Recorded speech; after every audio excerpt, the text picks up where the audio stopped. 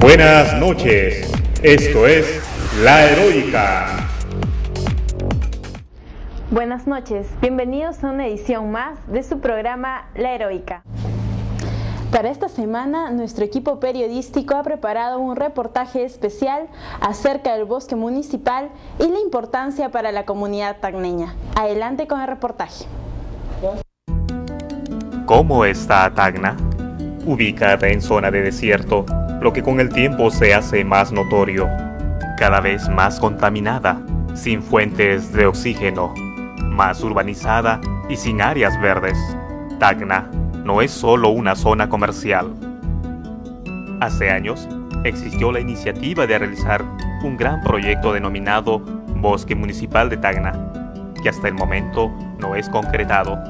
A pocos minutos de la ciudad de Tacna y al ingreso del centro poblado Magoyo se ubica el Bosque Municipal de Tacna, obra iniciada en la primera gestión del alcalde Luis Torres Robledo.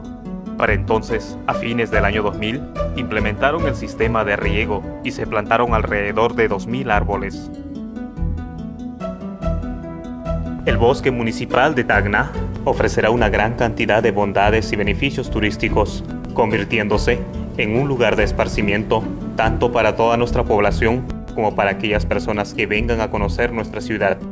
A pesar de que este bosque se encuentra atravesando por una etapa de mantenimiento, igual se pueden apreciar una gran variedad de flores, de árboles frutales, de sombra y medicinales, como árboles de eucalipto, naranjos, limones, tara, vilcas, entre otros. Uno de los fines a lo que desean llegar es la instalación de un mini zoológico.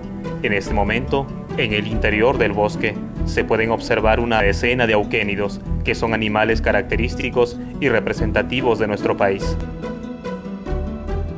Para La Heroica declaró el ingeniero Leonidas García, encargado del bosque municipal. Es un proyecto piloto de la Organización Panamericana de la Salud y con un convenio con la Universidad Provincial de Tacna.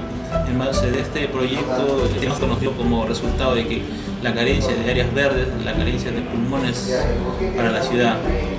El proyecto integral contempla tres entornos ecológicos, uno de Magoyo, el otro entorno del Cono Sur y el otro entorno del Cono Norte. ¿Qué consiste en totalidad el proyecto? Bueno, el proyecto integral son de 567 hectáreas, ¿no? Que es crear un pulmón verde, lo que es la zona de Magoyo, que en la segunda etapa se haga contemplado adicional a estos árboles forestales especies de, más que todo, frutales de manera experimental, que puedan, ¿no?, de manera de evaluación y ver cómo se adaptan, ¿no?, a lo que es estas aguas residuales. ¿Qué variedad podemos encontrar de árboles, de plantas? En cuanto a especies forestales, tenemos dos variedades de eucalipto. Tenemos el Eucalyptus globulus y el rostrato. Tenemos pinos, casuarinas, vilcas. Estamos recién instalando frutales, ¿no? Tenemos algunos cítricos, también tenemos tara, ¿no?, que es un cultivo industrial, y otras especies más de frutales. ¿Qué nos espera de acá a unos años? ¿Qué nos va a dar el bosque municipal? Bueno, el bosque municipal es convertir en un futuro parque zonal, ¿no?, donde que pueda dar total magnitud, ¿no?, que es, aparte de generar aire puro para la ciudad, de ser un pulmón verde para Tacna, va a ser un centro de esparcimiento para toda la población, para toda la juventud. Estamos en un proceso de recuperación de este bosque, ya que se han talado alrededor de 5.000 árboles, ¿no?, que han sido deteriorados y en algunos casos han sido talados. Estamos reponiendo estos árboles. Mientras que el alcalde Luis Torres Robledo señaló: El local descuidó este bosque y al descuidarse le entró una plaga que en vez de ser combatida con los elementos que debería ser, ellos prefirieron talar más de 5.700 árboles.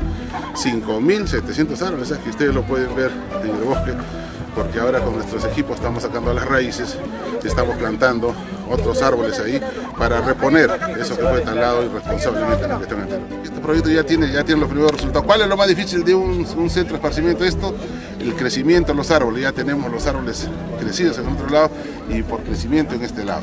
Entonces, y hay una zona que hemos dejado, una pampa, donde vamos a desarrollar todo lo que son infraestructuras deportivas, recreo y todo. El megaproyecto consiste también en colocar un gran filtro a la entrada de las pozas para que desde ahí se pueda eliminar el 80% de las impurezas con las que viene el agua, y eso a la vez nos va a permitir, después de pasar por todas estas pozas, tener un agua mucho más limpia y un tratamiento final con tilapias, pescados, carpas y otros para dejarlo completamente limpio.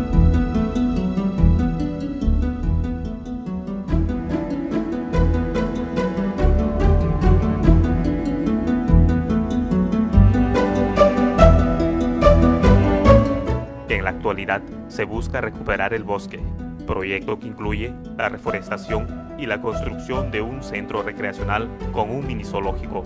A pesar de la gran magnitud de esta obra, muchos tacneños desconocen su existencia y beneficios. ¿Usted conoce el bosque municipal?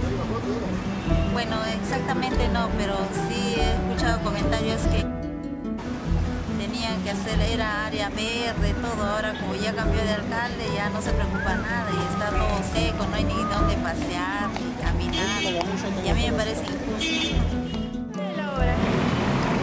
No sé nada, pero si me pregunta usted por el bosque, yo sí estoy de acuerdo con los bosques. ¿Tú estarías a favor o en contra del bosque municipal? No, a favor, claro, ¿no? Sí, es lo que... Tocas de plantas es bueno para todos. Sí, acerca del bosque municipal. Sí, tengo conocimiento que es el pulmón de Tacna, ¿no? Creo que era momento que el actual gobierno municipal se interese en esta situación y no solamente se haga en un solo sector, sino debe ampliarse en diferentes distritos para que nosotros podamos velar por la cuestión del ambiente. ¿Bosque municipal? Sí. ¿Tú qué opinas acerca de él? Que sí sería bien para la población. ¿Estás a favor entonces?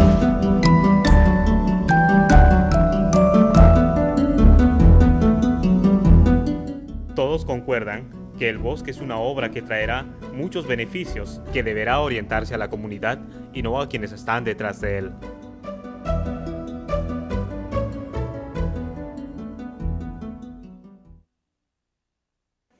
Y así llegamos al final de nuestro programa. Antes de despedirnos, no se olviden de adquirir nuestro diario La Heroica y visitar nuestro blog cuya dirección está apareciendo en pantalla. Gracias por su preferencia y los esperamos en la próxima edición de su programa La Heroica. Buenas noches. Esto fue La Heroica.